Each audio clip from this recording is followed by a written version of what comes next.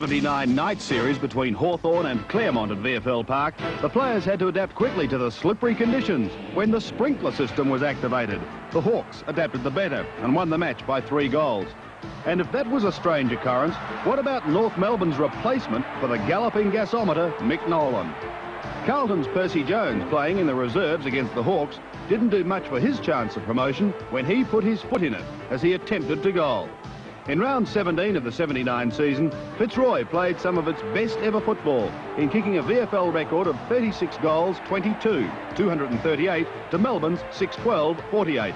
The Lions booted 7 goals in each of the first 2 quarters, 12 in the third, and finished off with 10 in the final quarter to chalk up a percentage-boosting 190-point victory.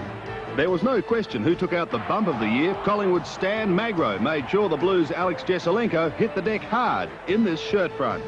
The 1979 Brownlow medal winner was Magro's teammate Peter Moore, but his dream season crashed later in the week when the Pies came up against Carlton in the grand final.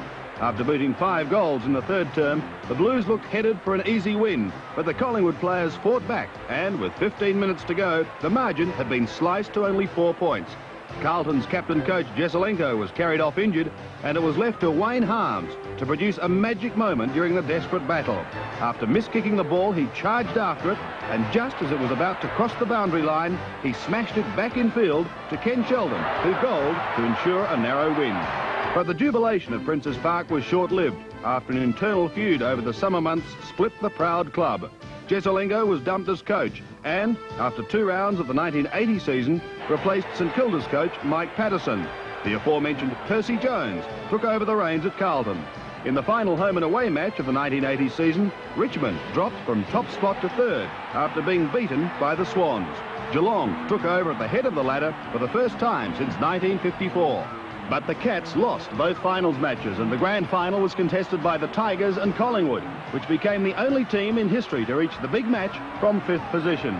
But the Magpies' 4 finals matches prior to the grand final took their toll, and the Tigers recorded the largest ever grand final victory.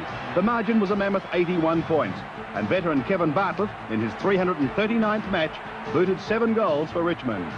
During the 81 season, all eyes were on Kevin Cheedy's Bombers, who strung together 15 wins on the trot after winning just 1 of the opening 6 matches. In fact, after 6 rounds, Essendon was in 10th position. The Bombers' 15 victories was the longest winning run since Collingwood's 18 in 1929. But it was all to no avail because Essendon lost to Geelong in the last home and away match of the year, then was bundled out of the finals a week later by Fitzroy. Just before the finals started, however, the VFL was thrown into all sorts of confusion when the umpires went on strike before the 19th round. It caused all sorts of problems, but the round was completed after reserve and under-19 umpires were urgently pressed into service.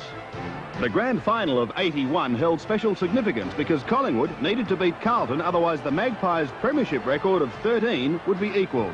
Late in the third quarter, the Collingwood record looked safe when they grabbed a 21-point lead. But from that point on, the Blues finished all over their tired opponents, and for the first time since 1915, the Blues shared the premiership record with their arch-rivals. The summer of 81 was dominated by the acrimonious debate as to whether South Melbourne should be relocated to Sydney. Eventually, the move succeeded, and halfway through the year, the club was renamed the Swans. Collingwood coach Tom Hafey didn't even make it to the halfway point of the season because he was sacked after the Magpies lost 8 matches in a row. In the very same week, Footscray's coach Royce Hart was also given his marching orders. Collingwood, grand finalists a year earlier, finished in 10th position in 82, the greatest fall of any club. Richmond, in Francis Burke's debut year as coach, reached the grand final with a minimum of fuss and were raging favourites to take out the premiership.